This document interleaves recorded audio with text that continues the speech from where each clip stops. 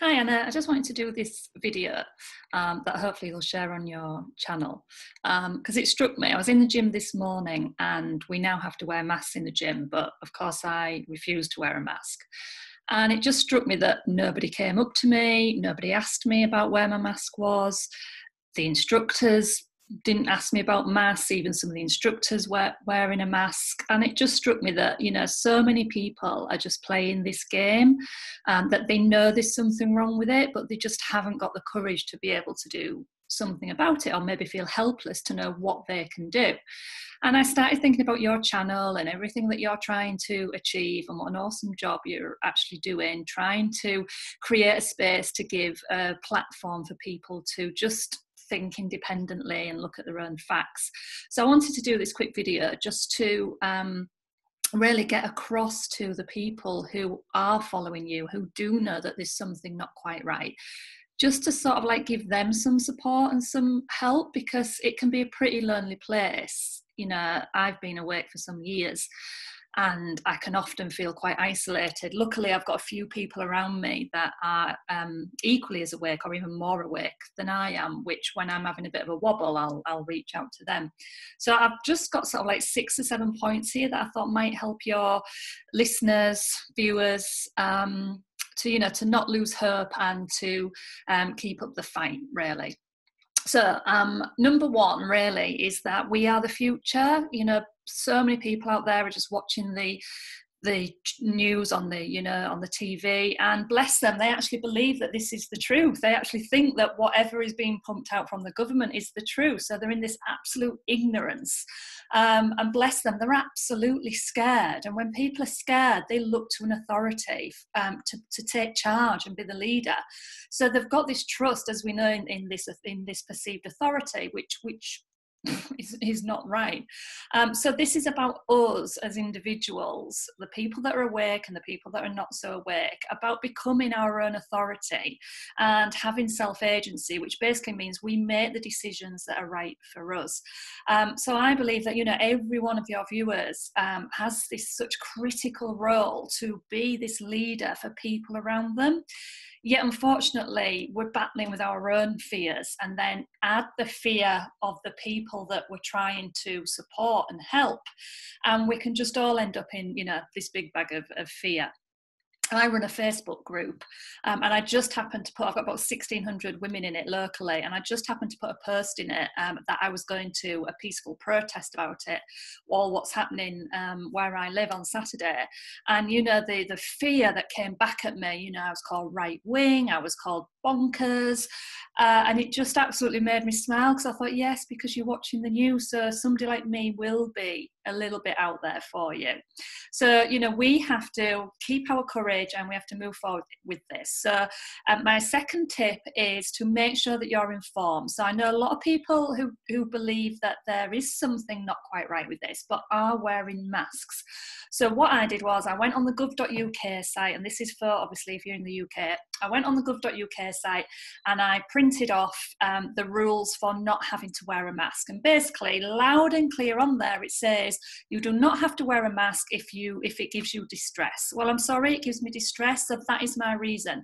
You don't have to have a card that says that you're exempt. You don't have to quote the Equality Act. You can just say I'm exempt, and just either take a screenshot of the government website that says those rulings, or just have a copy printed out in your handbag and show these people.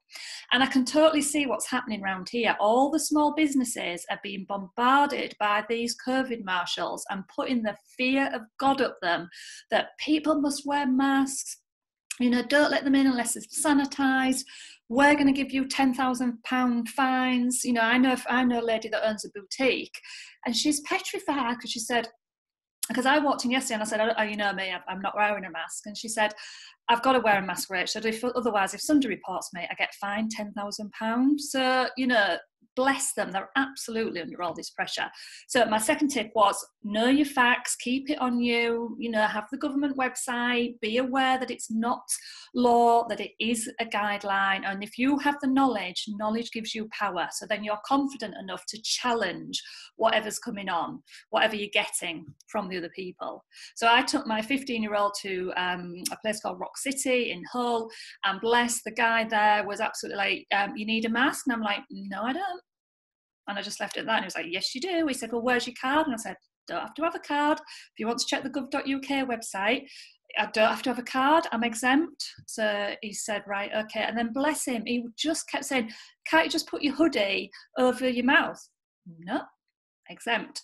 And my 15-year-old was there, and afterwards he said, gosh, Mum, he was really trying to get you to do it. I said, yeah, because he knows that if somebody reports him, bless him, he's going to get this cracking fine, so he's going to do anything to try and avoid the fine. So, just stand in your power, just be brave, know the facts, know the rules. If you're getting some abuse from somebody, just ask to speak to the manager. This is about us not letting everybody else down and not letting ourselves down, and standing in our own integrity, our own power, and knowing that we are trying to protect future generations here. So that's my second tip. I had a wonderful experience at the early part of the week, because somebody reached out to me after seeing me on this channel before, who lives locally, who just hadn't seen me in the street, and said, oh wow, you was on Anna's channel.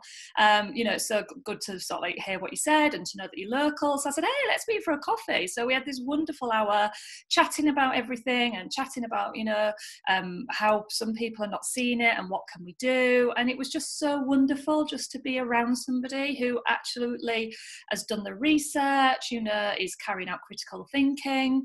So reach out to others. If you see others without a mask, reach out to them. And I know there's some great groups on Facebook that I'm involved with, and when I have a wobble and I get a little bit overwhelmed with it all, I just go into this Facebook group and I see that keep going, keep carrying on. So I hate to, if I'm preaching to the converted and you guys are doing this already, then fantastic, but just trying to give some tips really to sort of like help us all keep strong. Okay, so my next point is about overcoming your fears. So, of course, when we're being challenged by waiters or waitresses or shop owners or COVID marshals or whatever, obviously it triggers fear in us. It's understandable. So, just be aware that it's probably a fear of criticism, a fear of conflict, a fear of disapproval, a fear of not being liked. All these fears get triggered in us, but it's okay to have those fears. And that's where the courage comes in. So the courage comes in by standing in your power, being calm, no need to be arsey, because if you get arsey, that's going to trigger their fear. They're going to get even arsier, and you're going to end up in this like bagging of heads. So just keep calm. When I've had people, usually other people in shops, say to me, where's your mask? I just say, I'm exempt, but thank you so much for caring about my well-being. They don't know what to say with that. So, have compassion for these people. They're in fear. That's why they're getting angry. That's why they're getting attacking. They're just in fear because they actually believe that there is this like pandemic around, so they're just scared. So just try and keep calm, have compassion for them, and just know that whatever fears that you've got that are being triggered, if you feel a bit on edge, if somebody's challenging you, that's okay. Once you've challenged one person back and you see that it's okay, challenge another person back, you'll see it's okay, and you just get used to being challenged. So my 15-year-old has seen me be challenged all the time when he's with me. And at first he was really scared. And I'm like, no, we've got it right, Luke. Go research the Equality Act 2020 and you'll see there that, we have got rights here. We don't even need to quote the Equality Act because, look, it's on the list. It causes us distress, so we don't even have to do it. And in the car the other day, he'd been out previous day with his friend to a shop, and he said that they hadn't been asked about why they hadn't got masks on. But then he said to me, but Mum, what is it I need to say? What is the quote that I need to say back to them if they do? And that absolutely lifts my heart, because I think, I'm creating here the new generation that is not going to be dictated to, that is not going to live in a tyranny, that is going to critically think, that is going to challenge back. So, you know, let's empower these young people to be polite, to be respectful, but also to say, no, it's not happening. So that was my next point, teach young people to do it. Don't be afraid to connect to people, we've talked about that. Yeah, and just sort of like, you know, I went into the boutique the other day and this friend of mine who owns it said, you know, I can't wait for the vaccine to come. And I looked at her and I was like, oh my God, you are kidding me, aren't you? And she was like, no, why? And I was like, do you know what's in that vaccine, or potentially what might be in that vaccine? Do you know how much it's been tested or how much it hasn't been tested? Just think about the logic. How can they introduce a vaccine and have it tested and prove that it's safe? And you could tell she'd not even thought about that, because of course she's just focusing on the solution to this problem that she thinks there is. So, you know, just really calmly, I just went, no way I'm having a vaccine, no way I'd let my son have a vaccine, knowing that she has two 14-year-olds. And I was just like, you just want to maybe research and check what's in that vaccine. So I wasn't saying, look, this is the truth. All I was saying was, the research I've done, this is what I've come to the conclusion of. You know, I've even got clients that are in the NHS that are saying, no way I'm going to take a vaccine. So, you know, just don't be afraid just to put it out there. And I know loads of you will be doing that. But again, this is a test of your courage. This is a test of you knowing your truth and standing by your truth and knowing that you've got a right to speak your truth. So I just wanted to sort of like help you guys out there. I have two businesses, and one of them is I recruit instructors for a book called Feel the Fear and Do It Anyway. And, you know, just have a look at that book, because it talks about fears, it talks about being assertive, it talks about standing in your power. It was by a lady called Susan Jeffers, you know, and just maybe order it and have a read of it, and you'll see that everything comes down to fear. And what we know is the world out there is trying to pump everybody with fear, and some people are sadly buying into the fear, but other people like us and your listeners and your viewers, Anna, are knowing that they're not going to be beaten by this fear.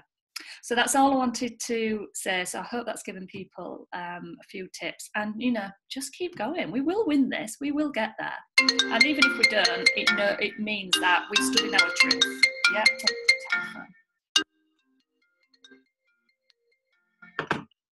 You know, we stood in our truth, and when whatever happens in the future, I know that I'll be able to turn around and say, yep, I knew there was something not quite right in that, and I stood in my power and I stood in my truth.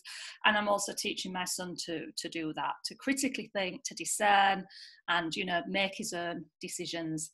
And quite interesting, I don't know if any of your other viewers have got this, Anna, is I'm divorced, and my ex-husband is a real fear bunny, so he keeps bringing masks around for my son.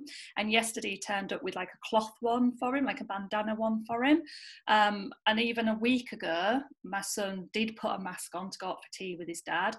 But even yesterday he was like, what's he brought me this for? I'm not wearing a mask. And I just thought, wow, that shows the shift in a week of my son coming out with me, seeing me challenge it, seeing me talking to him about the facts and the stats, and getting into a point where saying, no, I'm not buying into it either. So if you have got, you know, if you are from a split family and, you know, you have got a fear monster on the other half, if you like, again, just keep calm, just keep in your truth, just direct them to the right place.